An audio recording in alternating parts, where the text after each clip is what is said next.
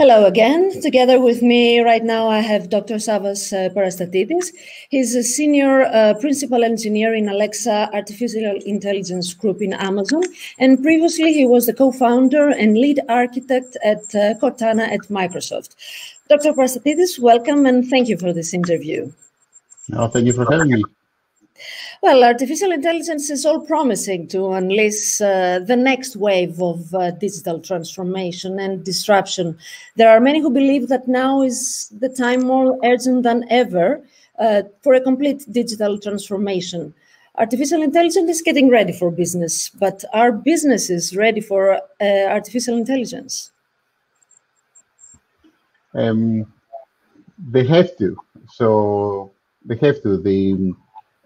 The way that artificial intelligence allows us to process large amounts of data or technologies related to artificial intelligence, I should say, is definitely transformative in every area of our lives, of our digital lives.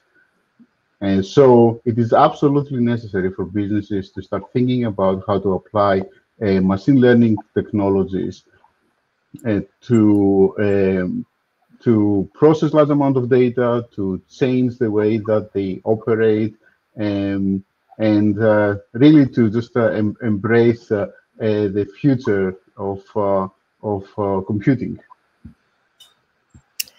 Oh, and how can it actually help businesses in terms of productivity? Can it increase productivity? Absolutely. Any technology that helps businesses process large amounts of data, large amounts of information, any technology that helps them make decisions faster will definitely increase productivity. We see this in many industries already. Definitely here in the US, where machine learning has been applied in many fields. We see in the financial sector now decisions are made really fast that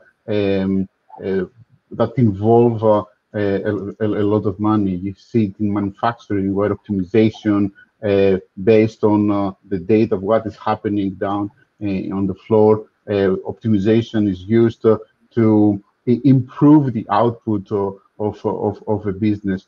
So it's been happening for a few decades now with the evolution of computing. This is no different now. It's just another technology to help us advance the way we do things, what we do, and so on. Let's come now to the current situation that we all live in. It is really very unfortunate about the COVID-19 outburst. How can artificial intelligence can help in such situations, in such crises? What is the role in the current pandemic? Artificial intelligence is not quite there yet. That's why I always talk about machine learning technologies first. We haven't built the type of artificial intelligence technology that can help us discover the next drug or the next solution to a problem. We do have machine learning technologies though that allow us to build software that can make decisions or to analyze large volumes of data to find patterns. And to find patterns where a human it may be more difficult for a human to discover. So researchers at major institutions do have these tools available to them. They have been applying data processing technologies at scale for a while now, and they will continue to do so.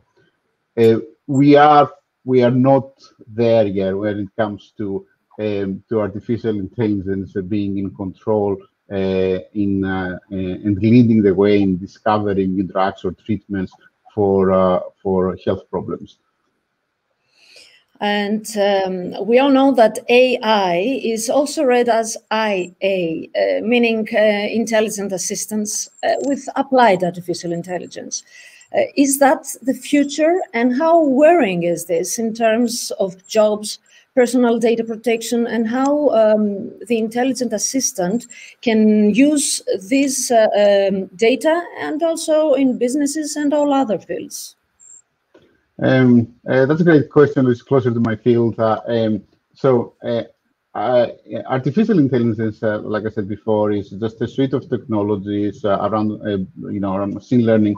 We use machine learning in order to process large amounts of data so that we can train systems to automatically understand what we say, what we do, to recognize our gestures, to recognize where we look, in order for them to help us interact with services and information that we want to consume. That is what a personal digital assistant is all about these days.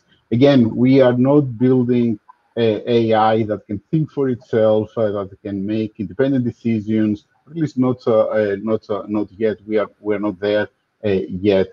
So it's so the way that I see it is that personal digital assistants today represent a promising future for how we can naturally interact with computers, with technology. We can use our voice, our gestures, in order to tell technology, tell the computers about what they should do. And on the reverse side, the way that computers communicate with us, again, is through voice, is through language, is through screens, through visual information, and that helps more and more people embrace technology, interact with services that are offered through technology, that offer digitally. And so for me, that is where we are going. Yes, there are privacy implications, but that's normal with technology, and we're finding ways to address that, to ensure that we always respect our users' privacy. That is a very hopeful meaning and message, Dr. Parastatidis. And we will close with that our interview. Thank you very much for your time and all this useful information that you gave us. It's my pleasure. Thank you so much for having me.